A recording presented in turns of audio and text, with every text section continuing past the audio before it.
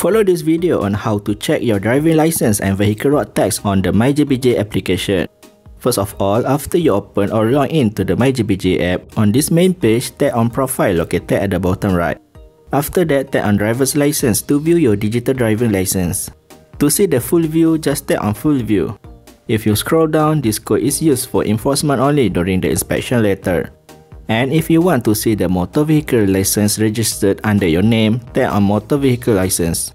And just click on your vehicle registration number from this list. Here it will display the road tax for your vehicle. As usual, to see the full view, tap on Full View. If you scroll down, this code is used for enforcement only during the inspection later. At the bottom of this code, it will display your vehicle insurance information such as the start date and expiration date. So that's all our video this time, and don't forget to subscribe or follow Ali Gadget for more latest info and tutorials. Cheerios!